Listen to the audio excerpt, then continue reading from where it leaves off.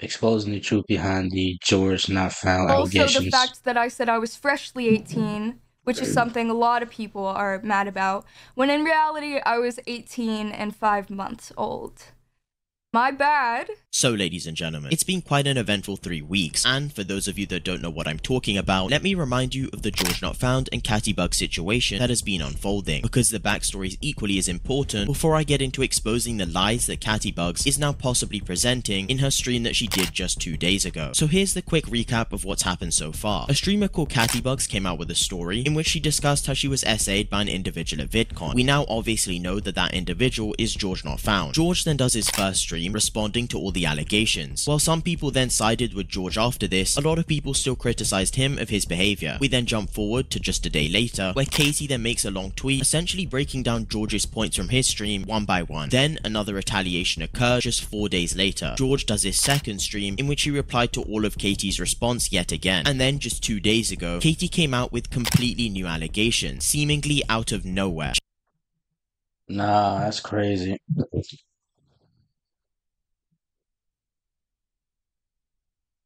If you're clear your name telling the truth, then somebody else just coming up with more lies about you, they gotta be lying.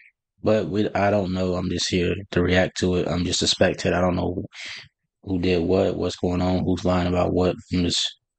I'm fresh Changing and new many about details this. of the event, introducing many new details, and accusing George of a lot more than just a hand under her waist as she first claimed. This has sent Twitter into a complete frenzy, as a fair number of people are now accusing Katie of lying about serious allegations in an attempt to tarnish GeorgeNotFound's reputation. And that can ruin any person's career. That can ruin any man's career, bro. You really gotta watch who you let in your circle. You gotta really check. You really gotta check these females because you cannot just go around and talk to them without knowing their age. And that's true. You gotta check them. You can't just go up and talk to them. Can't be doing none of those funny, weird shit neither. Can't be acting all wild. You can't be doing that. You can't. You gotta set boundaries. You gotta check people ID. You gotta really check them. You can't just openly talk to them not knowing is she at that current age level as an adult. You gotta take accountability and check them. You can't just openly talk to them because it ain't safe out here. You cannot just talk to people. You cannot just talk to anybody because they can get you in trouble in a matter of seconds. And that will ruin any man's career, reputation. Like, really, you gotta be careful. This is a dangerous game. But in order to review the events that have unfolded, let's take a look at the main moments of Katie's final stream. Here's the main clip that I want to address first. The one biggest thing that I want to clear up, it is fucking sexual assault. Okay? I'm not gonna apologize, say that it isn't sexual assault, that I'm not a sexual assault victim. The touching that he has admitted to many times, this touching that he admitted to not asking or getting my consent before he did, he felt up my tits on a couch with other people there. He stuck his hand up my shirt, under my bra, and felt up, fondled, whatever you want to say. He felt up my unwanted sexual touch is literally. Oh, she's saying that he was actually there. Okay, so let's get this out the way. She's saying that she already admitted that she's a grown adult, but that's not the issue here. The issue is she claims, oh, I don't know if it's true or not. I don't know he did it, or he actually did it, or she's lying, or what. But she's saying that she is a grown woman, but she's still been basically violated. And this has something to do with real life. I thought it was something to do with like online, like him not knowing her actual age. I thought it was that, but it wasn't. Something completely different. So my bad for assuming that. But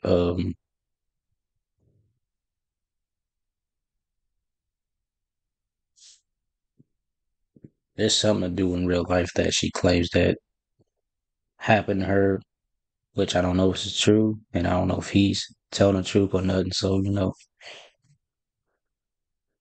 I do not in the know. definition of sexual assault. It's fucking sexual assault, and I'm never gonna apologize for saying it is. Now this has developed a lot more, and I'm gonna be honest and say it. I think Katie is genuinely lying. Now you're welcome to disagree with that opinion, but the truth of the matter is, we went from it being just a hand on her waist to this absurd jump. And what's worst of all, despite Katie's own friend claiming that there was loads of proof, none of it has been shown. And I don't get why this new story account is suddenly appearing now, when George literally said in his live stream that he had his hand on her waist. Katie didn't disagree with what George said at all, but now she's come out and said no, a lot more happened, not just that. But where was this whole story before? And why wasn't it mentioned when she first came out? From the very beginning, Katie's story has been made out to present George in a very malicious manner. She constantly addressed herself as freshly 18, but the reality was she was 18 and 6 months. My bad. That's halfway into being 18.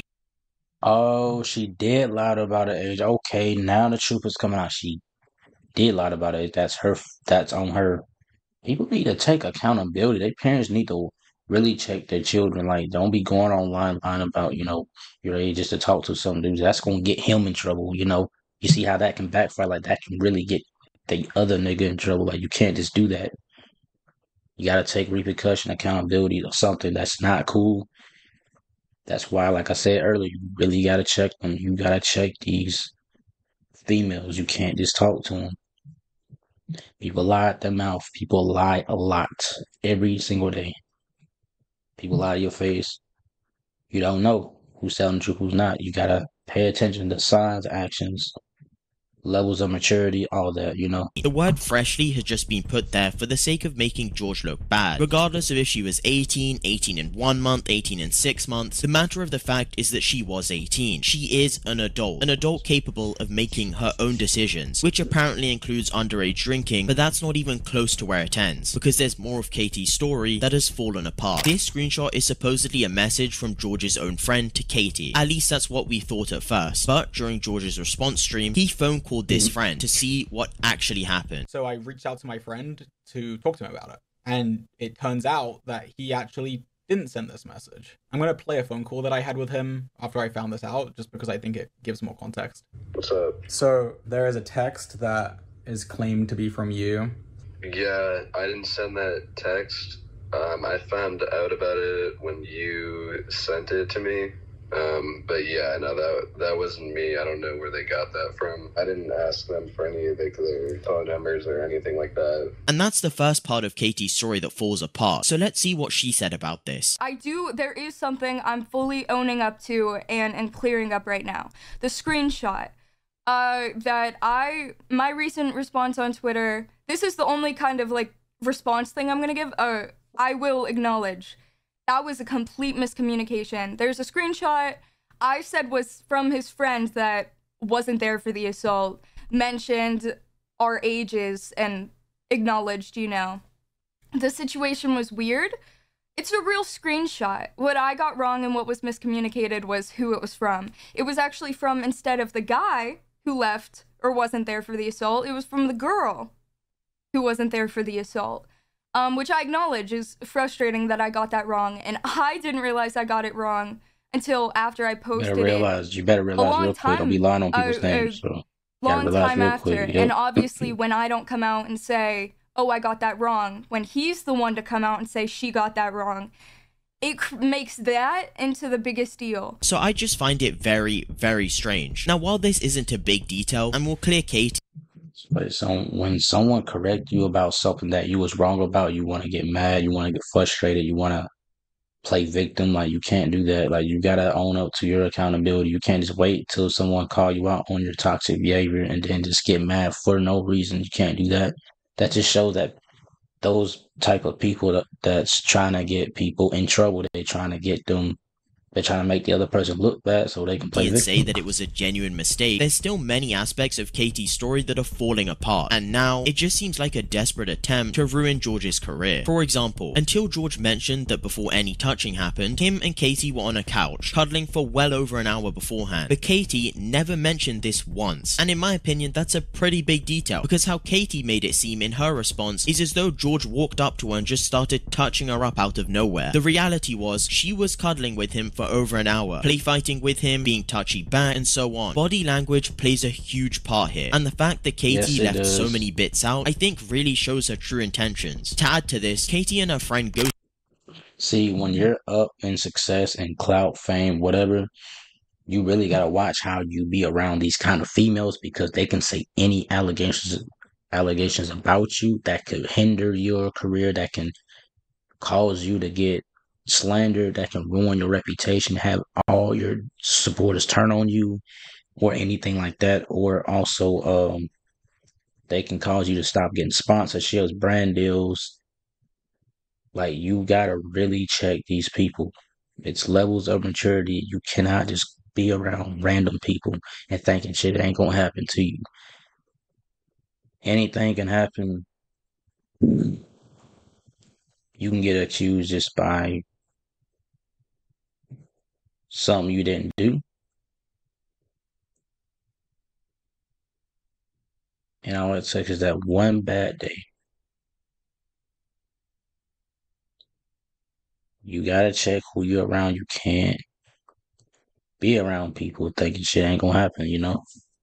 Fruit, who's also a streamer, have two stories that contradict with each other. Katie claims many times that she was drunk before she went to Dreams Hotel that night, but then you've got Katie's friend, who was with her when this happened, saying no, we weren't drunk before we went to Dreams Hotel. So how exactly are there two people who were both there together with two different stories? This is exactly what Ghosty Fruit wrote on Twitter. We were there 2 nights. The first night we were already drunk when we got there. The second night we didn't drink until we got there. So I honestly think she misspoke, because there's no way any of us could have drank at the Insta party, because 1, some of us didn't get in, and 2, Katie wasn't 21. So who actually is telling the truth? Because I think your friend contradicting you when she was there with you on the night is a pretty big deal. A lot of people are also skeptical over another aspect of Katie's response. Here, I'll roll the clip. For people saying take legal action, do you know the odds of winning an assault case? Like, there's a reason. 1 out of 3 girls are assaulted in their lives. Okay, there's a reason so many of them don't come out about this. The system, you would like to believe that it's always for you. The amount of She's talking about real females that actually are victims, but I don't know if she's actually a victim or she's actually lying about it. People say she's lying about it. I do not know. I really don't know. Just keeping it neutral. I really don't know. Low-key look like a red flag on her part, though. fucking injustice that happens with our system is insane. It's absolutely insane. And you sit here and see someone come out about their story, and your immediate thing is, well, take it up with the law? Like, that will serve any justice. So that's kind of the point. Like, if you've been, harassed in any type of way, supposed to press charges if that actually happened to you. You can't just go around and, ain't nothing wrong with exposing the truth, speaking out, telling your story. Everybody should, if it's the truth. But it's weird when a bad person find the opportunity to quickly slander somebody's name while a real victim, they are afraid, they're scared, they traumatized, they don't know how it's going to affect them when they actually do speak out, because they may lose a certain career, or they may get hurt even worse, or something bad may happen to them, or somebody just won't believe them. Got 2 types of people. She may be the one that's just throwing allegations on people. She may be the one that's lying. You never know. So, fuck you.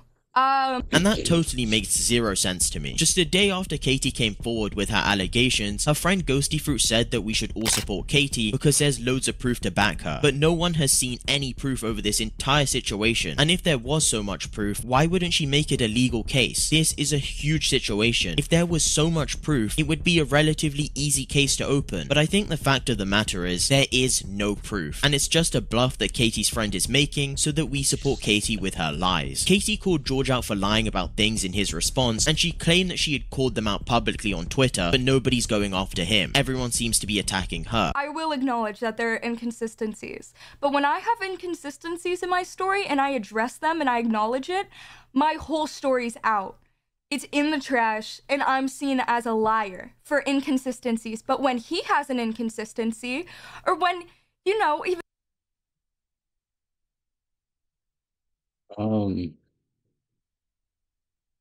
What if you practice getting your lies together and then going up on camera? Like, what if people, like, they get their lies and a lot of things built up, they practice what they're going to say before they actually tell and expose it. What if someone like her actually is lying about it, but she's trying to play victim? But then again, like I said, I don't know who's innocent, who's in the wrong, who's telling the truth and who's not. She could be telling the truth, she could be, but then again, she could be a hypocrite, lying, contradicting her own self or whatever. in the 21 wristband thing, saying I had a band that said I was, when he has an inconsistency and I prove it wrong, have video footage of it, it's still used against me to this day. His inconsistencies are taken as the holy fucking grail and as the truth, even when proved wrong. But I haven't seen anything being called out. I looked everywhere. Where was George ever called out? Where did George's story fail? From what I know, George has yet to be proven wrong. George's entire response consisted of actual evidence, genuine visible proof, whereas Katie still has given nothing. With that being said, ladies and gentlemen, I am very curious what your guys' take is on all this. Please do comment down below. Honestly tell me, who do you believe in this situation? Because from a perspective of someone who's provided more evidence and whose story has fallen through, I've got to say I side with George, and I will continue to do so, unless some insane evidence comes out against him, which, again, I highly doubt it will. Anyway, I think that's all for now. I'll keep you all updated as always. Subscribe to the channel to help me hit 9,000 subscribers. We're literally so close. Please do help out if this video was informative. Hope you guys enjoyed the reaction. Catch you guys in the next one.